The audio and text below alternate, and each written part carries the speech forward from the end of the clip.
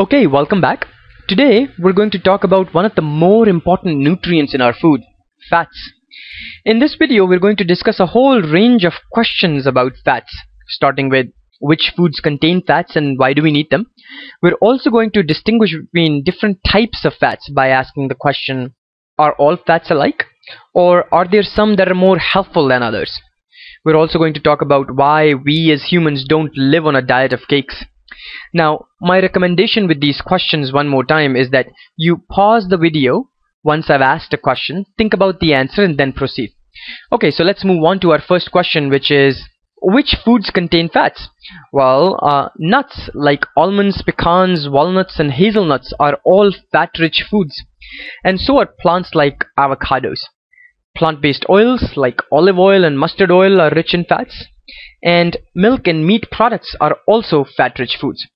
Now, the good news is that you don't have to remember this list.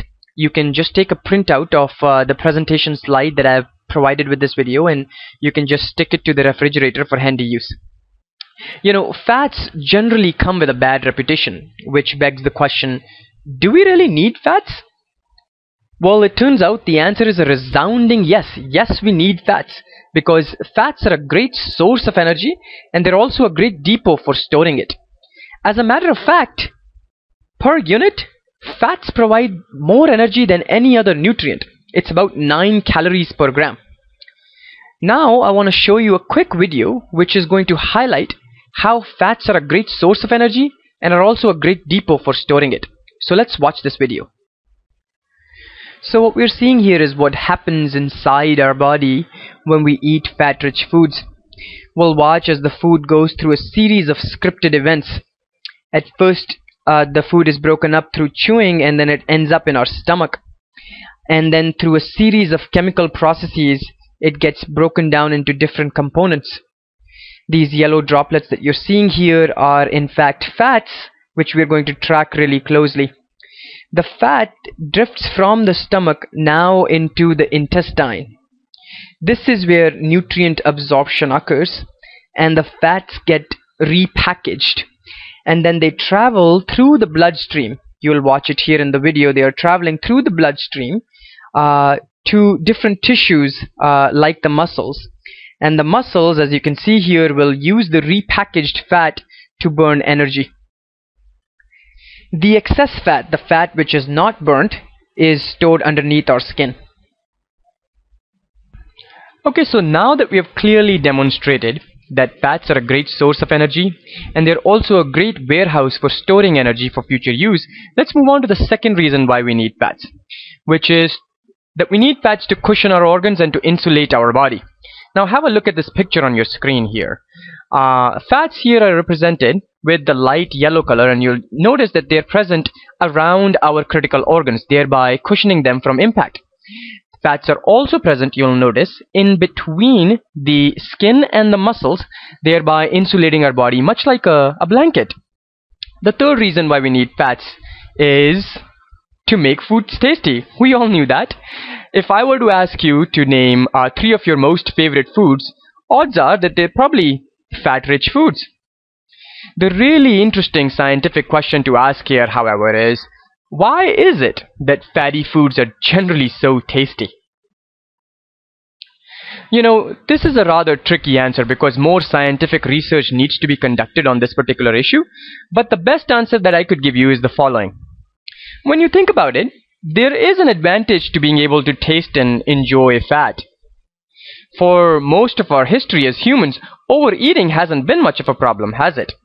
But starvation has.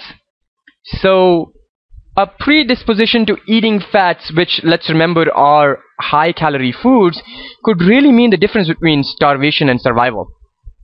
Now, I would put an asterisk right next to this answer and say that you should conduct your own research to find out more about this particular question and contribute to the conversation by adding comments to this video. Okay, so now that we know that fats are really useful for us, why is it that we don't ditch all other food products and just live on a diet of cakes? Well, there are 2 major reasons why we don't do this. First is that fats are actually really high in calories. We learned that they provide about 9 calories per gram. Now we're also going to learn in subsequent videos that other energy giving nutrients like carbohydrates and proteins provide only about 4 calories per gram, which is what? Less than half of what fats provide per gram. So eating too many calories, which can be done by consuming fat-rich foods that we don't use to burn energy, can cause us to gain weight. And we saw this in the video that the fats that are not used by our body to produce energy are stored inside our body. The second reason is that we as humans need a variety of nutrients and not just fats. And this constitutes a healthy and balanced diet. We're going to do a full video about this. And while consuming fats, it is important to note that we only need a certain amount and a certain type of fat. Not all fats are equal. Therefore, it's important to ask the question, what are the different types of fats? Well, there are 3 different types of fats: unsaturated fats, saturated fats, and trans fats. Now, the reason why it's important for us to learn a little bit about each one of these different types of fats is because in just a little bit, we're going to classify them as good fats, bad fats, and really, really bad fats. So what we can then do, armed with that information, is that we can increase the intake of the good fats in our diet and decrease or eliminate the intake of the bad or the really, really bad fats in our diet. So let's learn a little bit about unsaturated fats. These are generally found in plant-based products like nuts and avocados, plant-based oils like olive oil and mustard oil, and salmon, which is a type of a fish, is also rich in unsaturated fats. Saturated fats, however, are found in milk and meat products, and in certain types of oils like coconut oil and palm oil. By the way, what does it mean for something to be saturated? Well, the word saturated means soaked or unable to hold or contain more.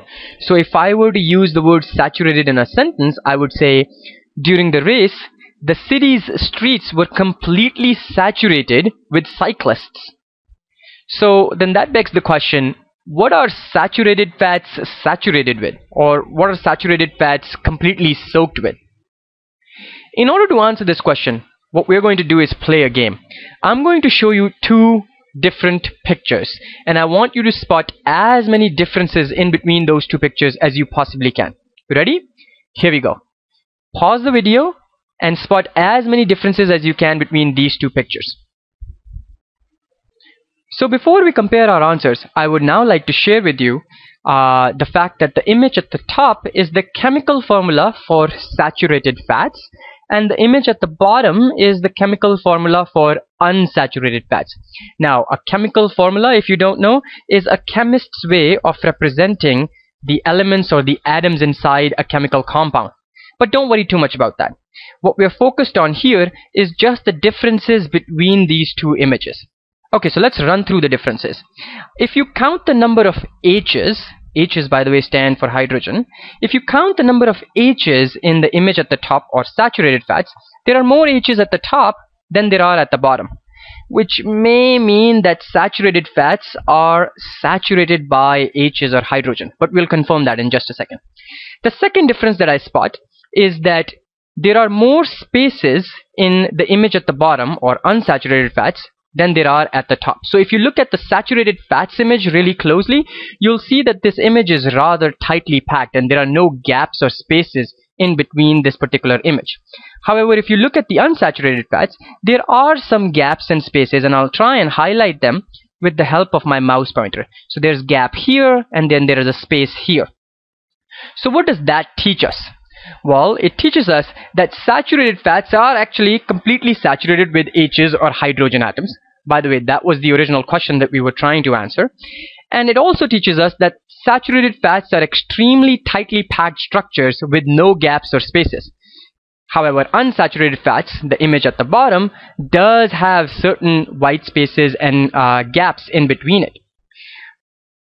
Thinking about it from a phase of matter standpoint, solids, liquids, and gases, which state of matter is the most tightly packed? Solids, right?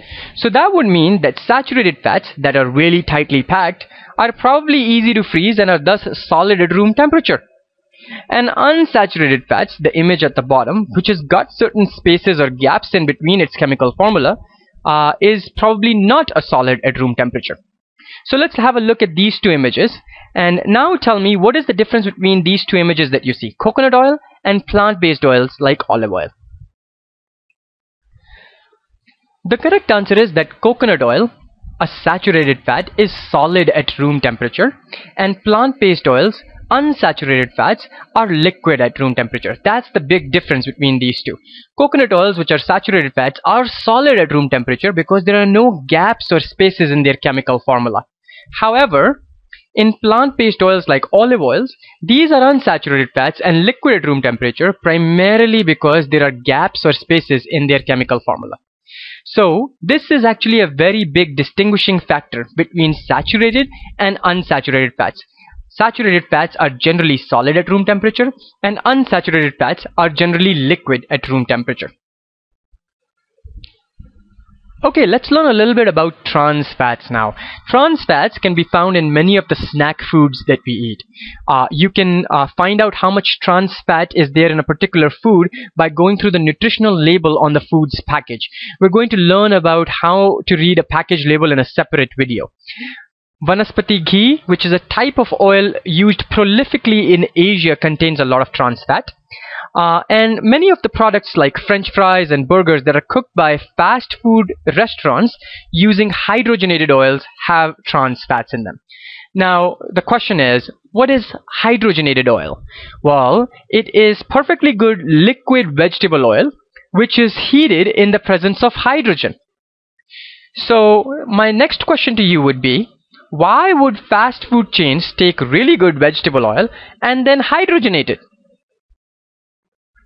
Well, think about it. When you heat a particular oil, like a vegetable oil, in the presence of hydrogen, what you're doing is you're taking the empty spaces or gaps away from its chemical structure, saturating it with hydrogen, and therefore converting it into a solid. And a solid is really easy to transport, something the fast food companies love. What they also love is that hydrogenated oils can withstand reheating, which means that they don't have to change the oil over and over again. In the next part of this video, we're going to classify the 3 different types of fats as good, bad, and very bad fats. See you then.